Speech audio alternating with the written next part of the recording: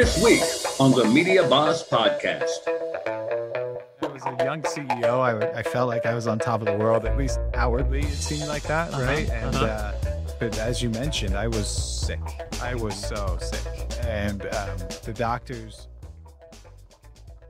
Media Boss Podcast is brought to you by two of our new partners. One is Pantheon.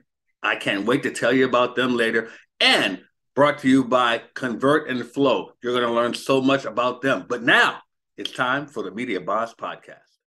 All right, everybody, welcome to another episode of the Media Boss Podcast. I am Dr. Barrett Matthews, and you know, guys, you know what I'm going to say, right? You know I always bring to you a great show and an even greater guest, and I don't like to disappoint you guys, so I'm not going to do that today. Look, let me tell you something. This guest today, you're going to be wowed. You may be in tears. You may be excited. You may have found something new about yourself. But let me tell you, he was a CEO. He was a CEO of a company, and he got ill. He got majorly ill. And I'm going to let him tell most of the story, but I'm just going to let you, the doctors even gave up, and he was able to heal himself. That's right. You heard me.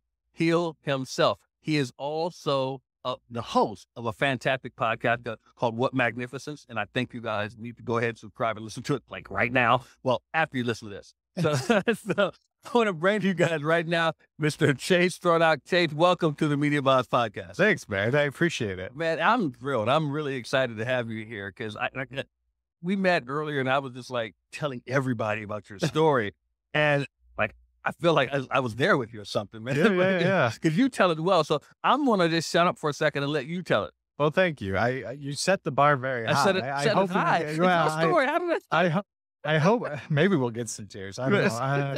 So I was a young CEO. I felt like I was on top of the world, at least outwardly. It seemed like that, right? And but as you mentioned, I was sick. I was so sick, and the doctors, they were wonderful, and they tried every medication that was available, and none of them worked. And at first, that was so discouraging to me, right? And what am I going to do here? And eventually got to the point where they said, we've got opioids and we've got steroids. That's all we've got left for you. And bless your soul if you're dealing with that and you're on opioids, you're on steroids, because that's nasty stuff, right? It's almost worse than a disease. Yeah. And I was hospitalized for several months. When my first son was born, I had a line that went into my arm to my heart, and that's how I was being fed. I couldn't eat. Can't imagine. For months and months at a time. That's the only nutrition I was able to get into my body. And I remember as I was eventually bedridden from this, I couldn't walk. I couldn't even, I couldn't stand. I couldn't shower. I remember laying in the shower to try to clean myself because I couldn't even be on my feet and crawling to get there. But I was preparing for the worst. I was doing my will if I could. And I had 3 young boys at that time and a wonderful wife, and I think my youngest was 3 months old. And I was in despair. I didn't know what to do. And there was a clear answer that at first I thought was a thundercloud. I just thought it was the nail in the coffin, but it said, Chase, the doctors are not going to heal you. If you're going to heal, you're going to heal yourself. Right. I was like, well, that's it. God will speak to you. Yeah. But at first I just felt dropped on my face. I just felt like I'm not a medical professional. Yeah. I have none of this background. How am I going to heal myself? Wow. But the truth is that he didn't tell me something that wasn't true from the beginning. Amen. That had always been true. It's true. Right. And thank goodness, the people were put in my life who I needed to be able to start taking hold of my health, and I was able to heal my body. And now, since that time, I have a choice, but it feels like I have no other choice but to share this message because I take no medications and I have no signs or symptoms of my disease. I tell you, the interviews that I love and hate the most are the ones that have so much that I don't even know which question to go to now because there's so many. I mean, it's like, wow. Okay, first of all, I love the fact that you're a spiritual man. Yeah. I love that because that carries people a long way. And a lot of people, they make the woo woo stuff, but no, man, this is real. Yeah. This is real life. This is truly life or death. And I appreciate the fact that you acknowledge that, and that's a big thing. But when it comes to just the idea of, say, heal yourself. Yeah. Because we've been taught so many different things that, like, they're not true. Yeah. So how did it even come to the point where you said, okay, I can do this? Yeah. Well, I think it's interesting because so now I work with executives, I work with entrepreneurs, I even work with health professionals, healthcare professionals who have hit the end of their rope or have patients that, they've no longer been able to help. And the fascinating thing is that they will all agree. If you go to your doctor and you ask him, can you heal me? Right? Or you ask her, can you heal me? They're a pretty terrible doctor if they say yes, because the truth is that it's only your body that can heal itself. Yeah. It's just a question of what conditions are required to be able to do that. But the body wants to heal. Of course it wants to heal, right? Yeah. And so that's what kind of started this journey for me. When I caught a hold of that, it became empowering to me, because then I realized it's up to me. Yeah. It was never up to anybody else. And if I can do it, nobody can take this from me. This is amazing. Right. And that's what I did. It made me, you made me think of that quote, physician heal thyself. Yes. That's the only way it can happen. Is the physician heals thyself. And to even talk more about that, there was a time where Christ was amongst his people in his community, and he told them, I can't help you. Right. Because they weren't willing to help themselves. Yes. You know, and I think that's kind of the message that I'm sharing with people, is that I went on this 1,000,000-mile journey hoping to be delivered from something, hoping to be delivered from my illness, right? And at the end of that path, what I found was a mirror, right? Like my answer was in the mirror. Wow. It wasn't anywhere else. Wow. It was inside of me. Wow. And that in itself, what you just said there, is so amazing, because we are always looking for someone else to do things. And it's all within. God put it all in us and in nature, not the steroids, to help us to heal. And it's one of those things that it kind of makes me angry too, because we have been taught and conditioned so much in this medical prescription-based world that we're in. And it's like, that's not going to, it's a placebo type of thing. It's not going to heal us. I've seen the effects that steroids and opioids can have on people, and it's not a pretty pic. Well, what's really interesting is that the steroids that they were prescribing to me actually mimic a chemical that my body already makes. Oh, wow. Right? Cortisol. It's your primary stress hormone. But when we synthesize the compound, we can't do as good a job as your body. That's why we end up with a bunch of side effects. Right. Because the cortisol we take as a pill, our body, it's not a perfect messenger. Right. It's not a perfect fit with our receptors. And we end up, for me, with brittle bones and all this moon face stuff. Like it was terrible. You can go to my website and see pictures of what I looked like. But your body makes this. It's inside of you. Right. And not only that, but it's a massively anti-inflammatory compound. So one of the things that I teach people to do is how to access that chemical in a healthy way, how to produce it, and how to release it on command. So you can dose yourself with your own prednisone. Really? Right? Without all the nasty side effects. How did you learn to even do that? But that is, wow. Well, you're giving me a lot of credit, but my back was against the wall, right? Like I had, a lot of people have their back against the wall, but they don't even know how to do something like that. Well, I was fortunate, like I said, to have people come into my life that helped me understand. And then I wanted to know, I dove into the science. Okay. And essentially what I learned is that we have a resource allocation system. It's called your autonomic nervous system. I heard you mention that before. Yeah. And it's a lot like a budget in a business. Okay. Right. Or gas in your car or whatever. Right. But essentially it determines whether your resources are devoted to surviving now via fight or flight, or surviving later via rest and digest. And in this world we live in, we're under constant stress, but it's not like the stress we had hundreds of years ago, where if you had that stress, you were running from a tiger, you know what I mean? Or you were fighting something. And in those examples, if you were running or actually fighting for something, it always ended with the same thing, which was deep breathing. Yeah. Because you were exerting. Yeah. Now we're in our cars and traffic jams, and we're stressed out of our minds, and we're shallow breathing the entire time. So our body just gets the message, I guess we're still in fight or flight. Stay in fight or flight.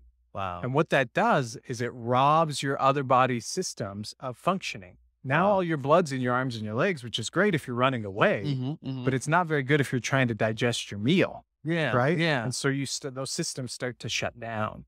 So my method is all about learning how to stretch and exercise that system so you have more balance and control, and then being able to access it when you need it. So once they got rid of once you rather got rid of all the signs of any illness in your body, is it something that you continue to utilize, or is it something that now your body can go back to where it was before? That's a good question. And fundamentally what changed for me was that my body didn't want to go back to what it was before. Okay. Because again, I thought if I was delivered from my illness, that I would have wellness by default, that I would be healthy by default. Yeah. But that was false. Okay. Wellness is created. Ooh. Health is created, right? And from a business perspective, businesses are created. Yeah. Right? So anything that we make in this world that's worthwhile is something that we create. Mm-hmm. And once I understood that about my health, then it just became wide open to me. Yeah. Right? I could then have control over my health. And now here's the cool part. Because I was tied into my body, that before this was an adversary to me, it was dragging me down and I felt horrible in it. Now it became a partner to me, right? It became something that innately had everything that I needed to heal. Yeah. And it could tell me what to do. Oh, wow. Right? Yeah. So I wasn't dependent on anybody else, but now it was inside of me. I knew what I needed to do to be healthy. Yeah. And then I wanted to support that. And it's funny, as I'm listening to you, and it's sad, I have a sickness of myself, but it has nothing to do with physical, is that I remember there was a TV show like this where this guy, he could with his mind, he could control things with his body. I can't remember what it was, but I remember that now. And it's like, I don't know why that came to me this time. But there was a TV show like this. And they still need to make a movie about you. But the thing is, it's amazing. So do you get pushback from people? You know, people have asked me that, right? Like, how do you resolve a concern when people aren't willing to do this? And the truth is, again, I can't heal them. Right. They can only heal themselves. So if they can't convince themselves, I can't do it for them. Okay. I could never do it for them, right? So when it comes to pushback, it's all about just asking yourself the question, what if, right? What if I could heal my body? What if this is innately in me, right? What if I could find a way to do this? Then once you're able to be curious that way, you're going to open up your power to be able to actually take control over your health. So it's safe to say that in order to do this, that someone has to really have a positive mindset about healing. At least an empowered one. Okay. Because you may be really sick like I was, right? But to have that idea that I was in charge of my health was the empowering component, right? So someone may be really ill. I like that word. But even open to the idea that I can do something about this, right? That's what can lead to the change. And that's the only thing that ever could lead to the change, whether you were really sick or whether you were really healthy, whether you wanted to run a marathon or eat a salad, right? Yeah. Only in you can that motivation exist. And I love that you are working with like CEOs and executives, because I know we were talking earlier, you said that a lot of them, when they're dealing with illnesses, they can't just go telling people. Yeah, well, they're in a tricky situation. They have employees, but if I go and tell my employees, they're going to wonder about the stability of the business and they may quit. And then I've got even maybe some venture capital money or a board that I report to. If I tell them, then they're going to be making plans behind my back to replace me, right? They will. So that's where I was. It's a really lonely position to be in. And so I always encourage somebody, whether it's with me or with somebody else, like find some help. Find somebody that you can talk to about what you're going through. Is that the reason why you chose to work with CEOs, because you were in that position yourself? Yeah, I think so. I understand exactly what they're going through, the pressures that they're involved in.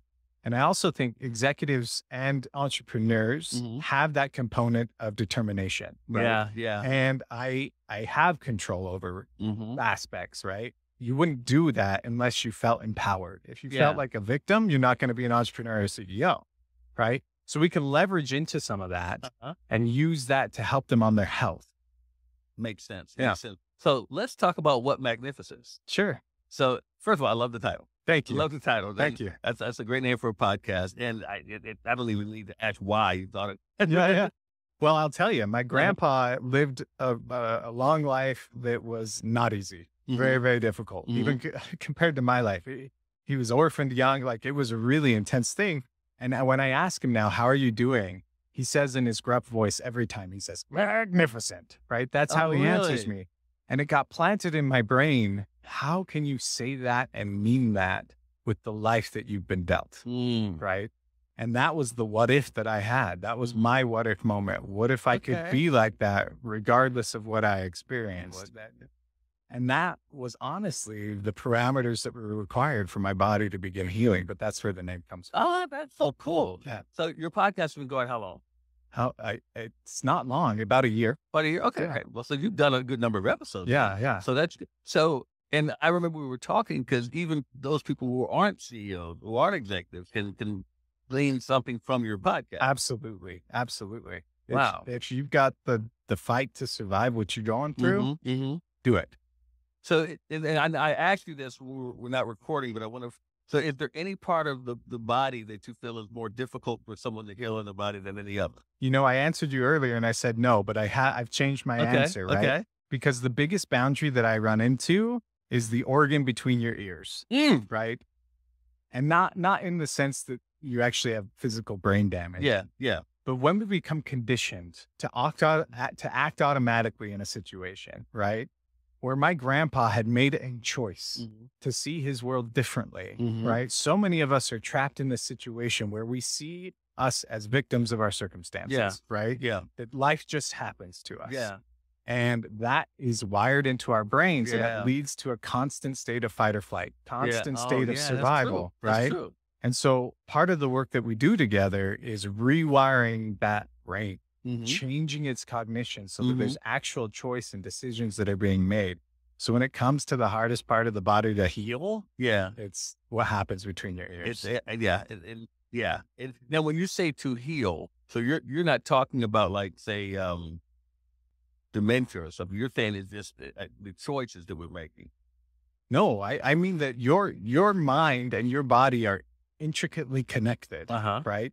And that those maladaptive wiring pathways that I had developed that kept my body in fight or flight were contributing to my disease. Okay. And that I needed to change those pathways if I wanted to change the way my body is that's what I responding. meant. Exactly. And so is it mental? Is it physical? And I always say, listen, like if you remove the head from the body, does either one of them work? Yeah. No, like we've done ourselves a disservice by separating it. Yeah. It's all intricately connected. But one thing is true. The body knows how to heal itself, and it can heal itself. Regardless of the ailment, it can heal itself. That's true. That is true. I mean, this is amazing to me. I can imagine your phone rings off the hook. I have the privilege of working with people all around the world, and I'm inspired every day by the choices that they make because only they can do it. And I'm sure that I don't know if anyone's crying right now listening, but I'm sure that the people that you have helped are just tears running down because to know that they have that within them, and to know that you don't have to depend on medical science to do it for you. I just think it's an amazing thing, and I'm encouraging everybody to listen to the podcast. Like I said, if you're not a CEO, if you're not an executive, the man's here he's doing a podcast to help you. I've tried to make all the information as widely available as possible through the podcast. That's a wonderful thing. I mean, because basically you can't work with everybody one-on-one anyway. Everybody that's ill. I mean, God, even Christ couldn't. So I mean, that's the thing. You can't work with everybody one-on-one. So you have to do what you can. The media is, I tell you this every time, the media is one way to get your message out there. You can help people, help the masses without you having to be in those places. And this is exactly what Chase is doing. And I'm just happy to have him. So Chase, before we let you go, is there anything that you want to share with the audience of how they can support you and anything that you're doing? Oh, wow. Well, thank you for asking. I think I feel most supported and most inspired when people are willing to take a step towards investing in their health in any way that they can. And if it makes sense, go to whatmagnificence.com, put in your email address and get the mini course. You're going to get an email every day for 3 days. That's going to give you a video to get this information in your body, because you can have it here, but it doesn't matter. If you get it inside of you, it's going to make the difference. And then if it works, sign up for the course, sign up for coaching, like invest in your health in the way that you would invest in a business, because you can't do any of this stuff. You can't do without your health. You need your health. Right. So take that first step. Wow. That would help me. And before I let you off, I want to shout out to your family, because I know that was trying for them when you were dealing with that. And I want to just say, hey, kudos to you guys for staying in there with him and supporting him, because that means a lot too, just having that support. So good job there. Chase, thank you so much for being a guest on the Media Boss Podcast. Everybody, we'll be back with more of the Media Boss Podcast. Hey, everybody, the Media Boss Podcast has been brought to you by our partners, Pantheon and Convert and Flow. Make sure you get with us so you can find out more about how you can help your business run smoothly with Pantheon and Convert and Flow.